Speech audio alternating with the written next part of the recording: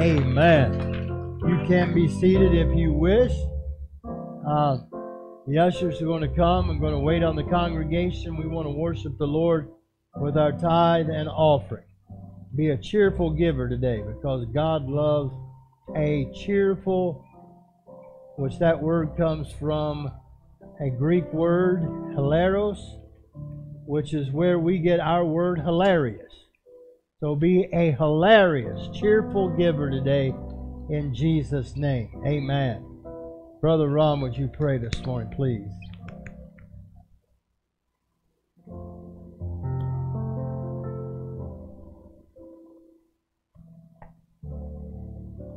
Amen.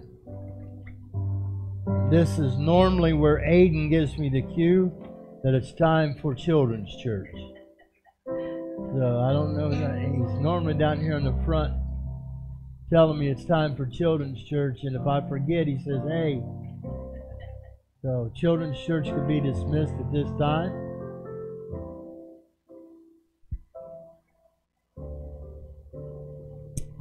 What a beautiful day it is today. It's a Thursday morning, I guess. We got out. We had some stuff to do. I was telling somebody this morning that Diana and I were getting to the age now that our idea of a date with each other is going to doctor's appointments. So went out Wednesday. We had to go to Butler for I had a doctor's appointment with a urologist on Wednesday. Thursday we had to go pick up her car. Was that Friday? Okay, that's right. Yeah, Friday. Yeah, we picked up her car and walked out the door. It's 54 degrees. Had a short sleeve shirt on. I thought, well, they said it was going to be 84, and sure enough, it did. It got up to 84 degrees, and it's a beautiful day out there today, isn't it? Amen. So it's a wonderful day. Every day is a wonderful day if you're a Christian. No such thing as a bad day.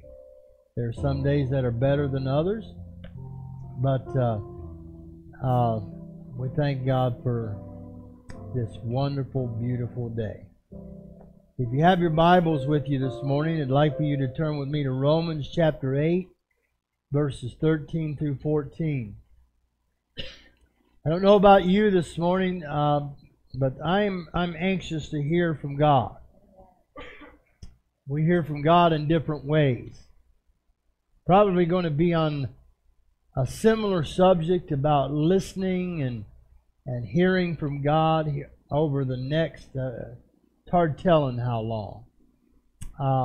We hear different voices speak to us, and we have different ministers that speak to us. Some of you have your favorite tele-evangelists, and you watch them faithfully. You can tell by their voices, you know who it is speaking, and you hear them preach.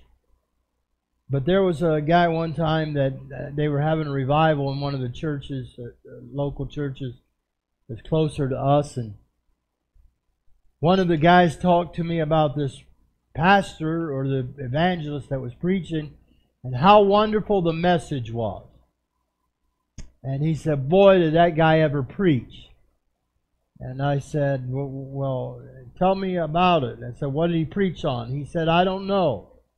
He said, but it sure was good. We judge a lot of times whether or not we hear from God by who is speaking, who's our favorite. And it's almost like a television channel. We can turn them on, we can turn them off. We can turn up the volume, we can turn down the volume. We can put it on mute. We can put it on hold. But I want to hear from God. I've heard from God at various times in my life, and He has spoken to me in different ways, in different manners. But I'm hungry to hear a word from the Lord. Not just a sermon, I think that one of the worst insults that you could give me is say, Pastor, that was a wonderful sermon. I don't want to preach sermons. When I get up, I want to deliver fresh manna, a word from the Lord. And when we leave this house here today, we can say, not that we heard Pastor Dave, but that we heard a voice from God. That God spoke to us, and He spoke to us clearly and plainly. As believers, we should always be alert and attentive to listen to God and to receive His guidance. But sometimes we're uncertain about alleged leading. Is it of the Lord or is it not? In other words, did you say that? Is that what you really said? I'm not much of a believer. Some people practice this, but they say that they put out fleeces. I've never been much of a believer in fleeces. That's where you say, God, if it's really you, then I'm going to wait and I'm going to ask for you to do this or I'm going to ask for you to do that. I believe that you can walk in the Spirit to the point to where you don't have to have God to show you something different or to show what we call sometimes confirmations. I really don't like that word in the realm of the Spirit when we talk about the Spirit. In other words, like we say, God spoke to us or He's been speaking to me, so He's going to send somebody to give me a confirmation. If God speaks, He doesn't need anybody to confirm His word. As a matter of fact, when God speaks, when He speaks twice, I don't call it confirmation. I call it double enunciation. That God is saying, okay, I've told you once, I've told you twice. It's like our parents did when they were young, when we were younger. I remember my dad saying, now David, I've told you once, and I've told you twice. And what he meant was that, and he would say this, don't make me tell you the third time. I believe that God can speak to us here clear today in such a manner, in such a fashion, that we know beyond the shadow of a doubt that it was God that spoke to us. Voices are very unique. We all have our voices. Did you know that one of the ways that they say that you cannot hide, that everybody has a unique laughter? And that you can't, once you really get that, you can fake a laugh, but that real laugh that, get your funny bone and get you way down inside and you just laugh from your belly. That you can't hide that. And nobody can duplicate that. We have people that are considered impersonators. And they can impersonate somebody's voice. They can sound very similar, almost identical to that person. And you'll know who they are impersonating. My wife and my daughter, now that my daughter is grown up, sometimes if we're in the same house together, Brianna can be in one end, Diana can be in the other, doing whatever. One of them speaks, and I think it's Diana or I think it's Brianna because their voices are very similar. Sometimes, because they both have very nice voices, there are certain television commentators. I tell them both that they could both be news anchors, that they have those type of voices, that they're very clear and distinct, and they sound like they could be on television. Me, when we sang and we would travel around a lot, Diane and I, we had songs, we made recordings. We made, actually, if you believe that we're this old or not, we made a recording one time where we had 500 LP vinyl albums made because they were very popular back then. They were the hottest seller. And we had 250 cassette tapes made. And we had 258 tapes made. We still have, if anybody's interested, we were going to make it big, and we were going to sell, and we were going to be the top sellers. We still have 499 LPs and 249 8-tracks and cassettes. But we used to travel around and sing, and you know, Diana would take the lead on some songs, and I would take the lead on some songs, and we actually made a CD with our daughter Brianna also. And then we made some duets and things of that nature. We actually made a recording with a group back several years ago, and then another group many years ago. But we'd travel around and sing, and as people would get a hold of our cassettes or our 8-tracks ahead of us, and being there in person, and we'd get a lot of requests. But I always decided with all the requests that came in that I was going to sing anyway. Because Diana, you know, there would be many requests for her to sing, and she has a beautiful voice. Me, I sound like I've been calling hogs or whatever. But voices are very distinct. I can tell most people's voice, even here in this church. After we get to know each other, we can tell each other's voice. I can hear, as I was walking in the sanctuary, turning the corner there, I could hear Jean's voice. I can tell it's Jean's voice. And I can tell most anybody in this building, because we've gotten to know each other, I hear your voice. I know your voice.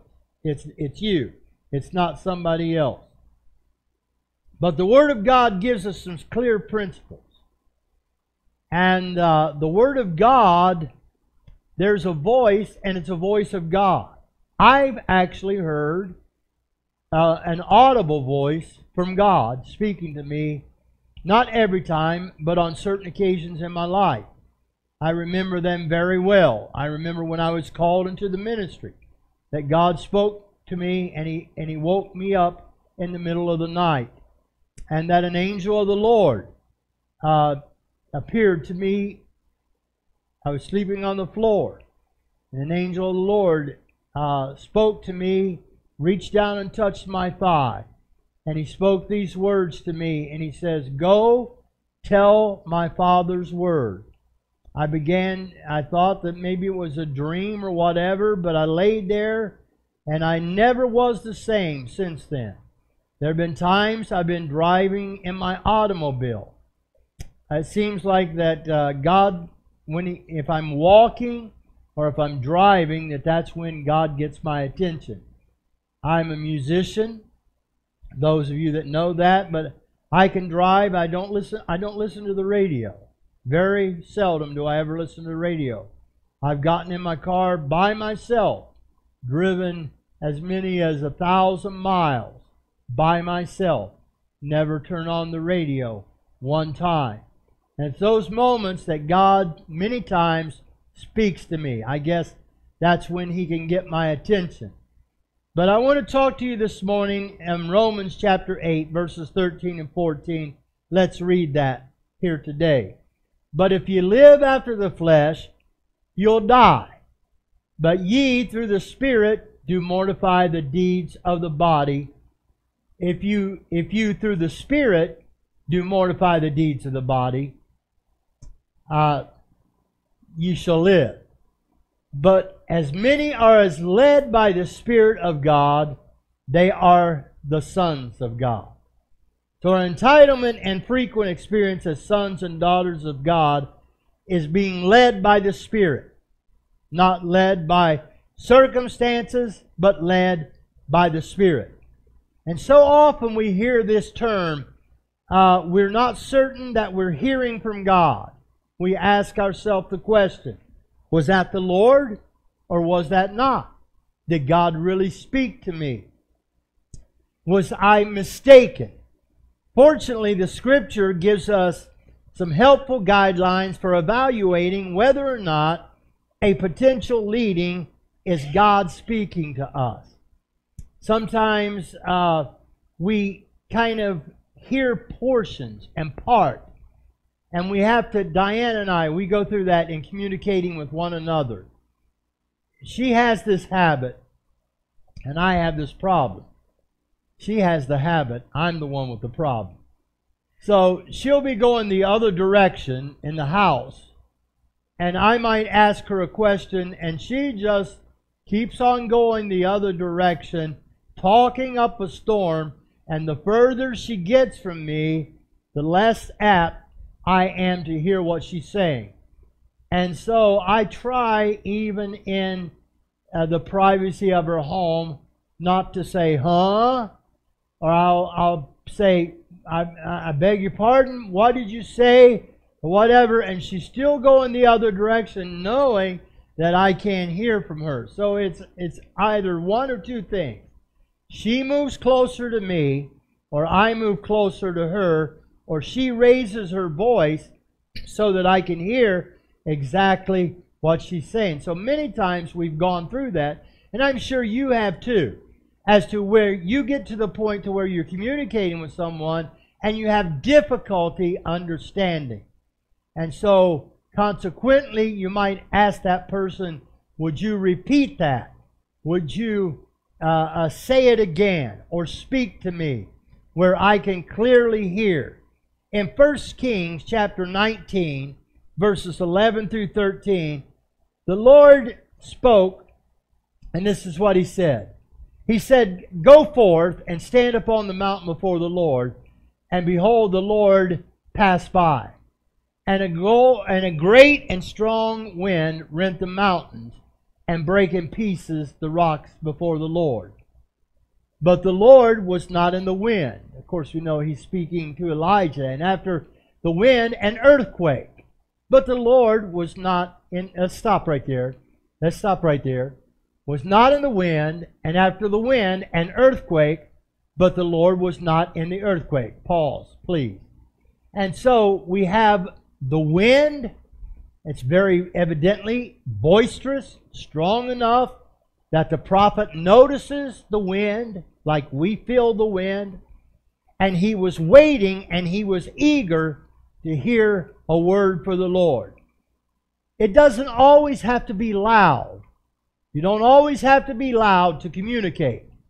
Sometimes we judge whether or not a pastor or a minister is anointed as to how loud he was. If he was the louder, the better. You know, and used to be, when I was a younger minister, I used to judge and merit whether or not I was a successful pastor, or whether I was successful in my delivery of the message, as to how many amens I got back in response, and how loud the amens were. And the older I got, I began to realize that I've been in some Pentecostal churches, especially, where there were so many amens and they were so loud that it was hard and difficult to understand what the preacher was actually saying. And so we're not judging, and we're not taking into consideration to merit whether or not it was good by how loud it was and how much noise it makes. The louder, the better. Okay, now, being a musician, and some of us are different. Some people like soft music. Some people like it medium. I like it loud. There are certain things that I like soft, and there are certain things that I like loud. I like my music loud. Say it loud. Say it proud. Say it loud. Say it proud. But it wasn't there. And then there was an earthquake. Now, let me tell you about an earthquake. I was in Columbus, Ohio, and Diane and I were evangelizing, and we lived in a travel trailer. We thought that we enjoyed our privacy, and we had been many places back then that where most of the revivals where you went, you stayed with the pastor. They didn't put you in a hotel or anything of that nature. They put you in their second bedroom or whatever. And, you know, you share bathrooms and all of those things. But we got to the point to where we got tired of living out of a suitcase. So we went and we bought us a truck, and we bought us a travel trailer. And we had our clothes in our travel trailer. So wherever we went, we just hook it up, close to some type of facility there at the church. And we would live there. We would still have fellowship with the pastor, but we lived in a travel trailer. That was our abode. That's where we decided to live. And so we were in Columbus, Ohio. We were in a revival that lasted 3 weeks long. Every night there was at least one person that got saved, one person baptized with the Holy Spirit. It went on for 3 weeks. We saw miracle after miracle. We actually saw a baby come to life that had been pronounced dead, had been dead for 20 minutes. And a year later, this mother brought this child to me at a state convention and said, "Here is our miracle baby that was dead, but we prayed in that revival and was alive." And to my knowledge, that child has grown to be an adult and is alive today. And so we thank God for that. But my point around all of this was that I took a Sunday afternoon nap. I don't know what it is about Sunday afternoons, but Sunday afternoons are made for church, and they're made for dinner, and they're made for naps. I can sleep better on a Sunday afternoon than any other day of the week. Just give me an hour, hour and a half. So I took my normal Sunday afternoon nap. And Ron says he does his in the morning while I'm preaching. So anyway, it's like one guy said one time, that a preacher looked back and he saw somebody asleep. And so he said to the deacon, he's sitting next to the deacon, he said, "Hey, wake that guy up." And the deacon says, "Hey, you're the one that put him asleep. You wake him up." But I was napping on a Sunday afternoon, and when I was napping, after I woke up, somebody said, "In Columbus, Ohio, you hear about those things in California," but somebody said, "Did you feel the earthquake?" I slept through an earthquake in a travel trailer where most people's chandeliers and lights and everything was shaking. I was in a travel trailer, a 20-some foot travel trailer, and I slept all the way through an earthquake. Earthquakes are powerful. So you think that if anything's going to get your attention, it's high winds or an earthquake. But the Lord's voice was not heard there. So let's go on now, if you would please, Tori. And after the earthquake, a fire. If a high wind, an earthquake, and a fire, those things don't get your attention, but it was not there. And after a fire, then there was something very interesting. It was just a still, small voice. And it says, "And it was so when Elijah heard it, that he wrapped his face in his mantle and went out and stood in the entering of the cave. And behold, there came a voice to him and says, What are you doing here, Elijah?" So the voice was it was in a still, small voice. And that was what got Elijah's attention.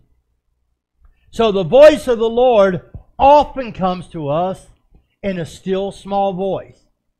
A gentle whisper, rather than a dramatic event such as an earthquake or a strong wind or a fire.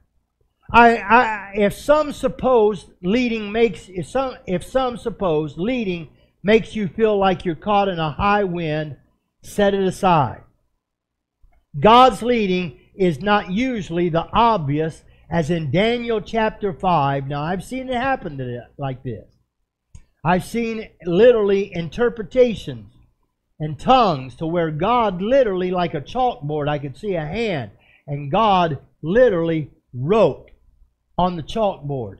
And I remember what God spoke.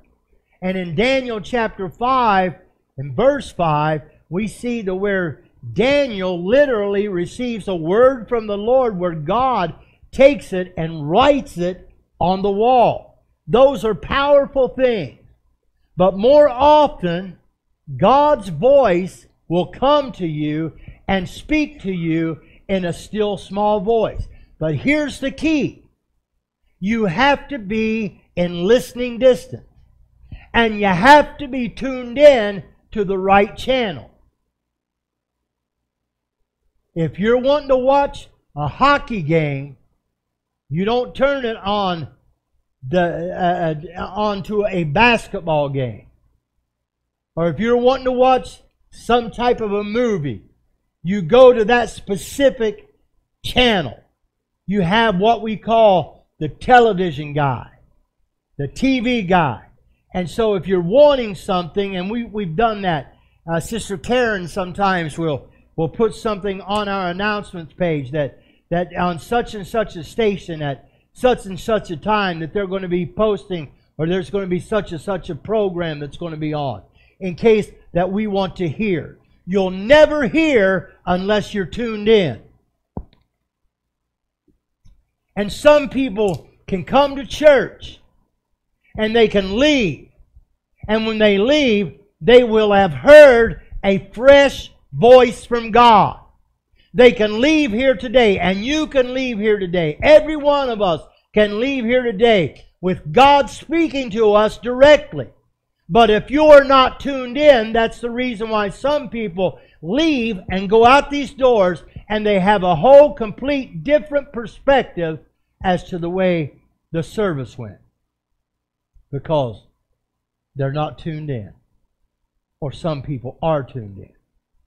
I began to serve the Lord back in 1972. I was young. Many times I had emotional experiences in my lifetime. I had emotional experiences as a young child because I was raised in church. I don't remember the first time I ever went to church. Like the old saying, I guess I cut my teeth on church pews.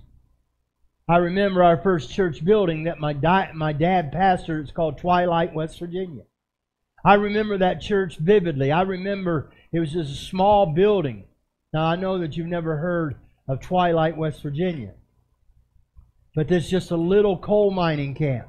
A little church. They had pews, but they were the type of pews, I don't know, they were more like benches. Like, you'd see at a park bench where you have a strip of wood, a piece of air, another strip of wood, piece of air, a piece of wood, air, piece of wood, air. And then they varnished them every so often to get hot. And then I remember one time that I had a pair of white pants on. And it's in the middle of summer. My mom and dad dressed it. And I don't know how old I was, but I remember this. And then it got hot that day. Didn't have air conditioning. Our air conditioning was the old funeral home fans. And those old funeral home fans. And I remember it got hot. And I remember coming home, my mom saying, "David Morris, look at the seat of your britches." Well, how are you going to look at the seat of your britches? And I look around, and finally I get home, and I had, those little varnish marks on the seat of my britches from where I'd sat down. But I had emotional experiences. 8 years old, I saw my first miracle that I remember. I literally saw a woman that was paralyzed, and she got healed in a service. Miraculously healed. I remember going to the altar in an emotional experience that night. I remember that old potbelly stoves. I don't know why they did stuff like that, but I remember one woman touching that. That's how we heated the church. And she was speaking in tongues, and under a demonstration of the Holy Spirit, she touched that hot stove and just began to speak and an emotional experience, and it scared the fire out of me, literally. And I remember hitting my knees, but I still never got saved. But it was in 1972 to where I actually gave my heart and life to Jesus Christ. I was 16 years old. I gave my heart and life to Jesus Christ, and I remember Him speaking to me that day. I was just a boy, and I didn't have a lot of self-esteem, and I've told you before, you see me now, and you might think it's hard to believe, and it might be hard for you to believe, but I had a bad inferiority complex. We were poor. The very first time that I ever went into a restaurant, I was 16 years old. I don't know if you ever have had them around here, Frisch's Restaurant, but they were a sister company to Shoney's. Did you ever have Shoney's around here? They had Shoney's. So they were Frisch's big boy, Shoney's big boy. They were the same. The first time I went to a restaurant, I was 16 years old. went there with my dad. And I ate spaghetti. And that was what I had in the restaurant. And the people in the next booth to my dad and I were laughing. And I thought that they were laughing at me. Seriously. Maybe the way I was holding my fork. Something of that nature. I mean, we were 16 years old, my first time in a restaurant. And so I didn't have a real high self-esteem. And so I couldn't look up in front of people. I couldn't talk in front of people. I could do okay on the ball field and communicate and things like that. But if I were to be the public speaker, I didn't know how to act. I didn't know how to perform. I didn't know how to do anything. I didn't know how to speak. I was always afraid I was going to say the wrong thing. Somebody was going to laugh at me, something like that. But it was God that spoke to me. And I began to give God all of these reasons as to why I fought salvation. God began to speak to my heart. He was convicting my heart about how that I needed to turn my life over to Him. And I was telling God, because I lived a pretty ornery life up until that point. Everything that was, I was taught that everything that was good was bad.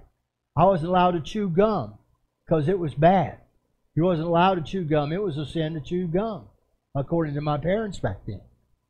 And then when I found out and I had my first piece of juicy fruit, I thought, well, that's not that bad. So if juicy fruit's good, some of these other things that they're telling me not to do has to be pretty good too. So I began to try everything that I wasn't supposed to do. I thought I'd try it. And I thought it was fun, living a life of sin and doing all those things. And up until the age of 16 years old, I'd lived a pretty ornery life. I did things that I'm not proud of. And I did enough of them that when God really began to touch my heart and says, David, it's time to surrender to me. And He spoke to me. He spoke to me in an audible voice. I looked around to see if anybody else could hear what I was hearing. And nobody else. They were just, looking up. But God was speaking to me. And I began to, in my mind, I wasn't speaking out loud. I began to say, God, but I've done this and I've done that. How could I be? And He says, I chose you. I chose you. And He spoke to me. And in 1972, in all the years since 1972, in all the years since then, I have found that the voice of the Lord to be most often, not always, but most often, gentle and quietly. Not forcefully or with visible manifestations every time. There are times where He does that, but a lot of times He just speaks to me in the quietness of my heart. And if you're listening even right now to God, He'll speak to you. And it'll be very clear to you that it is God. That it's not anybody else. It's God. You'll know the voice of the Lord. Like the scripture that we read as our text. For if we're led by the Spirit, then we'll know the Spirit. And then it says in the Word of God, the natural man receives not the things of the Spirit of God, for they're foolishness to him, neither can he know them, because they're spiritually discerned. So if you live in the Spirit, and you walk in the Spirit, and you're walking in the Spirit, and you're living in the Spirit, God will speak to you. And He will direct your path. According to Proverbs chapter 3, it says, lean not to your own understanding. In everything that you do, acknowledge Him in all your ways. And then it says, He will direct your path. So in other words, when you come to a place in your life and you don't know what to do, are you listening to everything that everybody else tells you? And it might even seem logical. It might seem like it's the right thing to do. But are you taking enough time to say, I've listened to what the doctor said. I've listened to what the loan institution has said. I've listened to what the banker has said. I've listened to what my mom has said. I've listened to what Grandpa said. I've listened to what everybody else. I've even listened to what the church said. But what is God saying about this? Because sometimes God defies the logic of man. And He defies the logic of what we consider common sense. And He tells you to do something, and it seems like it's the most far out thing in the world to do and to comprehend. And so there you are. And you say, God? But when God speaks to you, this is what you have to do. You have to grasp onto His Word. And this is where it's difficult, is that sometimes when God speaks to you, it takes an act of faith for you to step out by faith.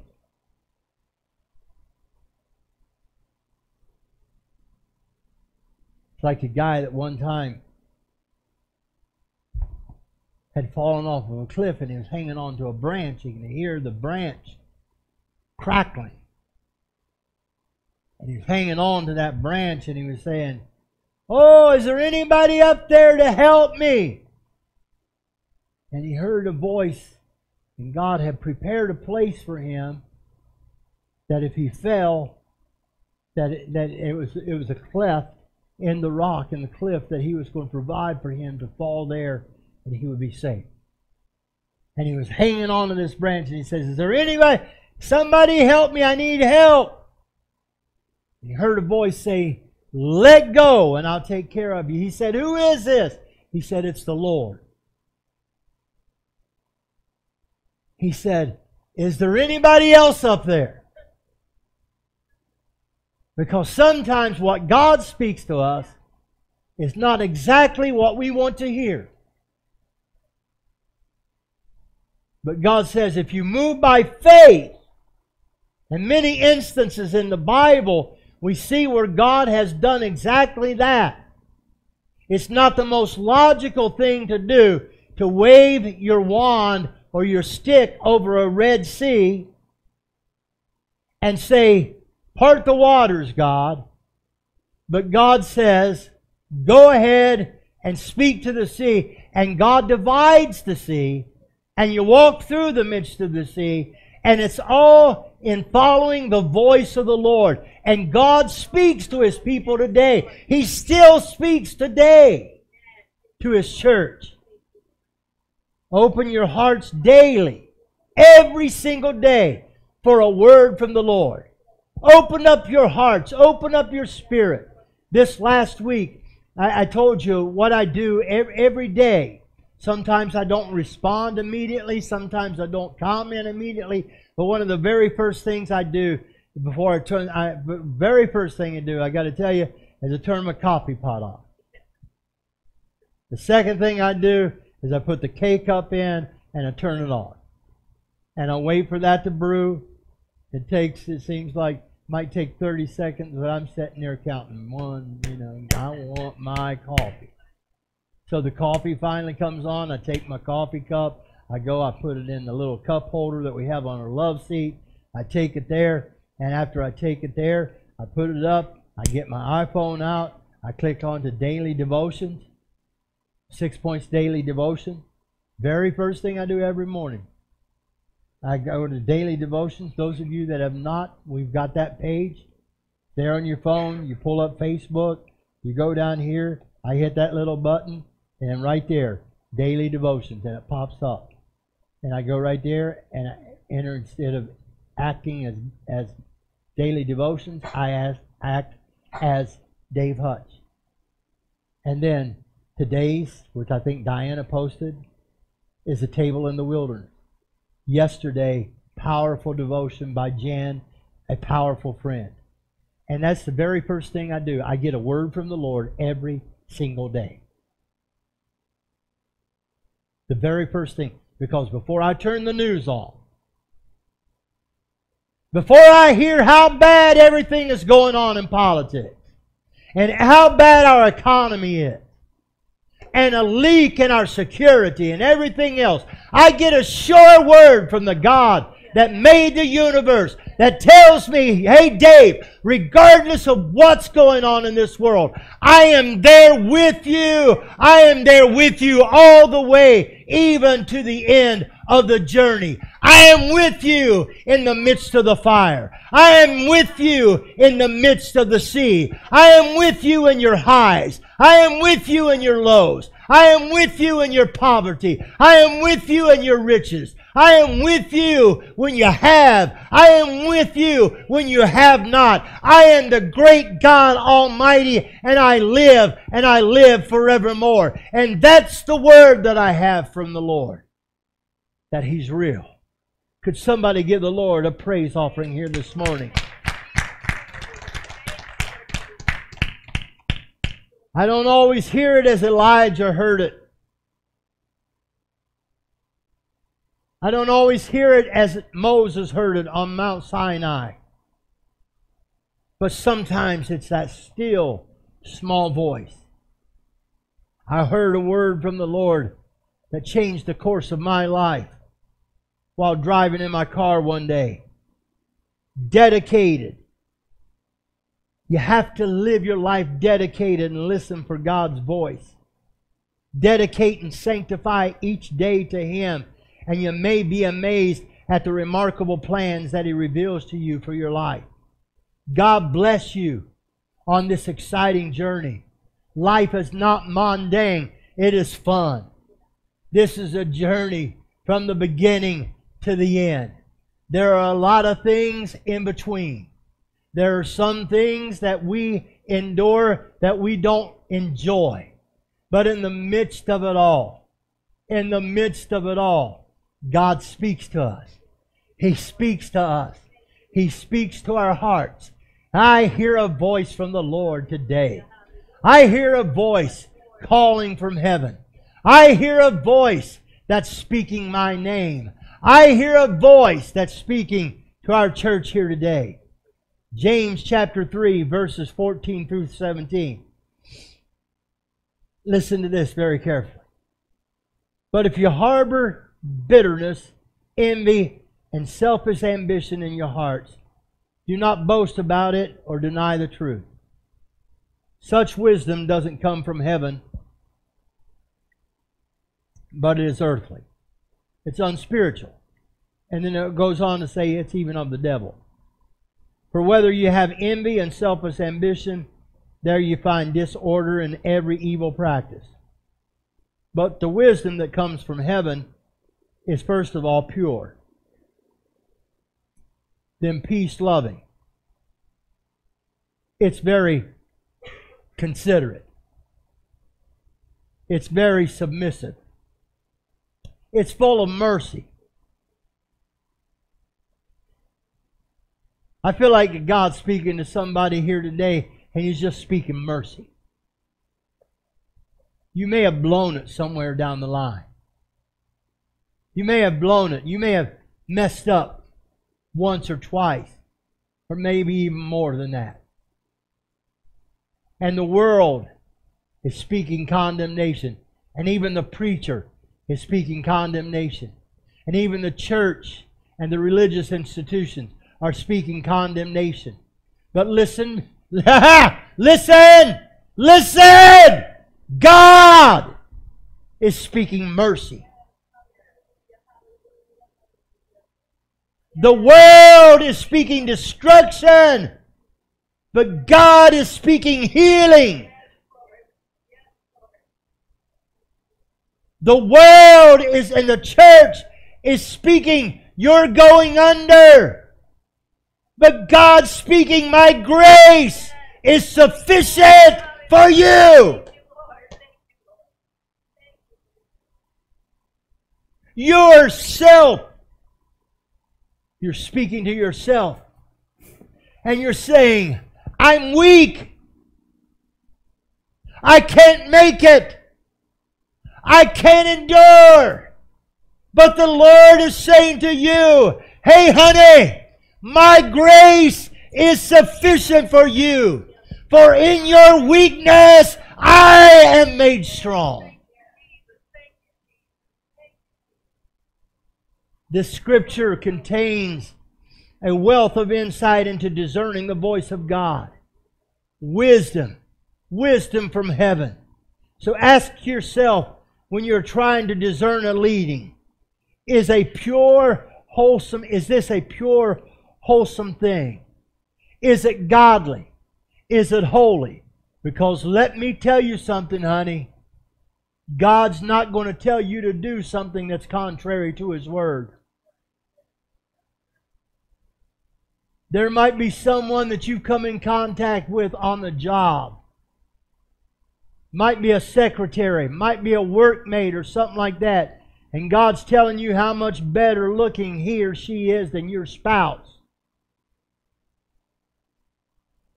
And how much more compatible you would be with that person. And how better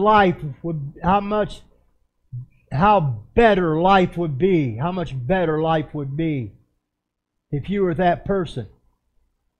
But God's speaking to you, you're married. And that's not holy ground. And God's not going to tell you to leave.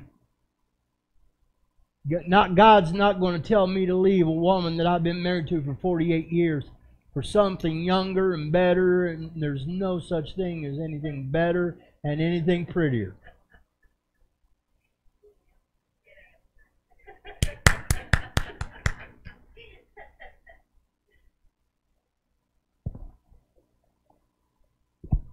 God doesn't speak like that. He doesn't speak outside of His Word. If what I'm thinking, is it going to bring peace? If what I'm doing, if this voice that I'm hearing or what I want to say, because sometimes, let me tell you something, it's best for you to zip it up. And I'm not talking about your pants. Well, that's true too. But it's best to zip your lips, because you have to ask yourself sometimes, if what I'm going to say, is it considerate of the rights and feelings of others? Is it going to hurt somebody else? Even if they're doing something wrong, if what I'm going to say, if I can try to help that person, and God wants me to try to help that person, but I need to be very considerate and careful that I don't do more damage than I do help and good. See, the voice of God isn't going to tear you up and destroy, and I don't see that in the voice of God. Is this leading, full of mercy, or is it judgmental? Will this leading bear good fruit? Or is it likely to harm someone or bring ill will? Is this leading impartial? Or is it driven by personal agenda? Is it what I think? Or is it what God thinks? Is it sincere? In the King James would mean without hypocrisy. Is it consistent with what I say and how I live my life? In other words, am I telling you to do something that I'm not doing myself? Am I doing something and I'm saying something to you, but I'm living a life of hypocrisy? And I'm telling you, oh no, you shouldn't do that. But in reality, I'm going behind the back of somebody else or the back of God, and I'm doing something that I shouldn't be doing. And I'm trying to straighten out your life when I've got a beam in my own eye, and I'm trying to get just a mote out of somebody else's eye. In those verses 15 and 16, by contrast, James wrote wisdom. Wisdom that is not from heaven, he said, is earthly, unspiritual. And not only does he say that, listen how point blank James gets. He says, not only, by contrast, James wrote wisdom that is not from heaven, is earthly, unspiritual, and then he also goes on to say, it's of the devil.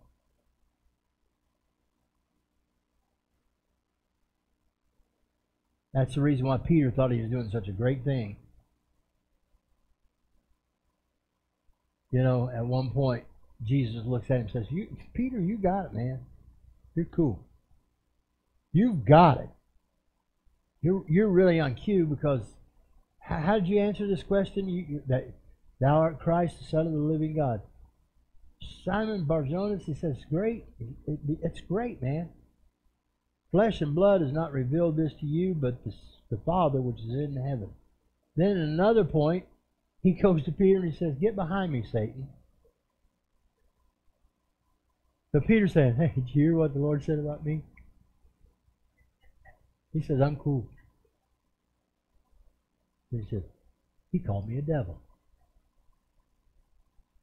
So in other words, sometimes our logic and what we want to say, self-ambitious, disorderly, every evil practice. 1 Corinthians chapter 12, verse 7, it says, "To each one of us the manifestation of the Spirit is given for the common good." Diane was given something. 1 Corinthians chapter 14, verse 1, it says, "Follow the way of love and eagerly desire spiritual gifts." Eagerly desire spiritual gifts. So what you need to ask the Lord today, say, "Lord, speak to me." How many is going through anything in your life? I mean, anything. You deal with, maybe you, not even personally, maybe it's not physical, it's not financial, it's not in your marriage, it's not in your home, maybe it's a family member. You're dealing with something, a family member, something, but you're dealing with an uncomfortable, anybody in this church other than myself, and I am, dealing with an uncomfortable situation. All of us, right? Pretty much so, all of us.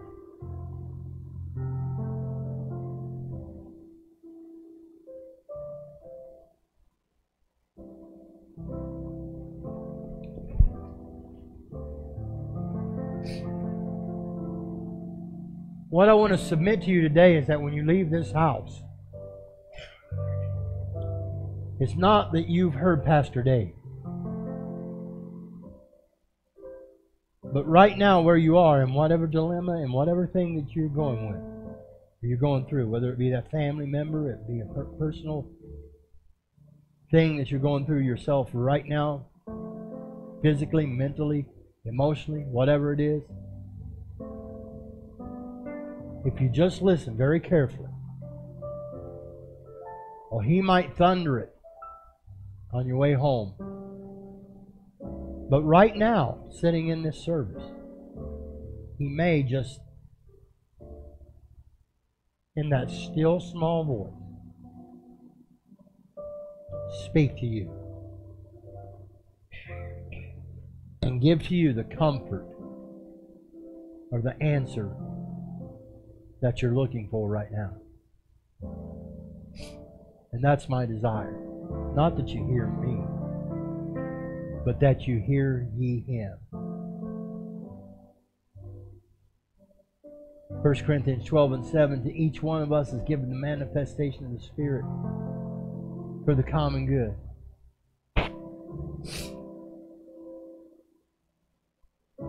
First Corinthians 14 and 1, "Follow the way of love and eagerly desire spiritual gifts." 1 Corinthians 14 and 3, "But everyone who prophesies speaks to men for their strengthening, encouragement, and comfort." If I'm hearing from God, will the impact of this gift bring strengthening or encouragement or comfort? 1 Corinthians chapter 14, verse 4. "Try to excel in gifts and build up the church. Ask yourself, will this prophecy edify the church or just me?" And in closing today, Isaiah chapter 8, verses 19 through 20. Isaiah said these words, "When men tell you to consult mediums and spiritists who whisper and mutter, should not a people inquire of their God?" Now listen to me. I don't even know if Ann Landers still has an article in the paper or not. But some people used to get as their source of daily bread from Ann Landers, or some people that profess Christianity would go to the horoscope. Isaiah said, you stay away from that stuff. It's demonic.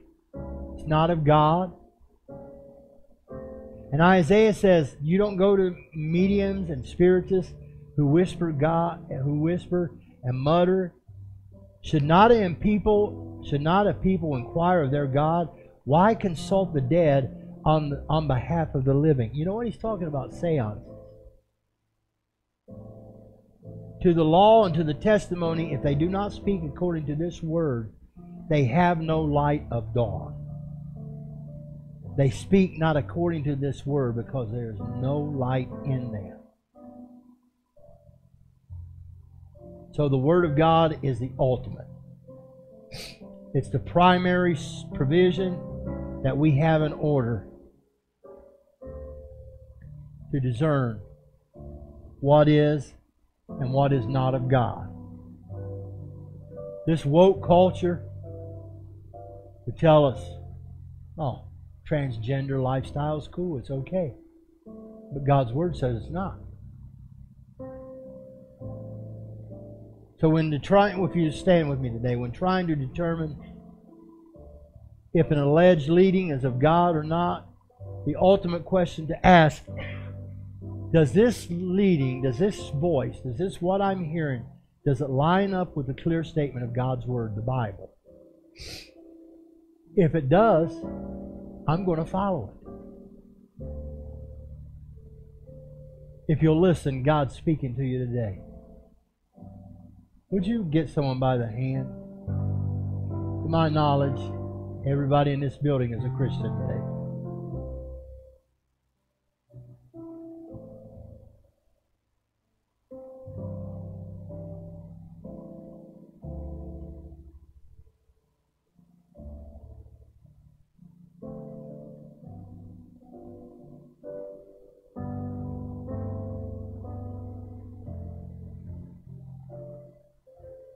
Lord, we love you. We thank you, God, for your mercy and for your grace. Lord, several needs in this building today. They expressed it by the raising their hands in certain needs that are here today. Speak to us, Lord. Those that are in turmoil and chaos, speak peace to their hearts.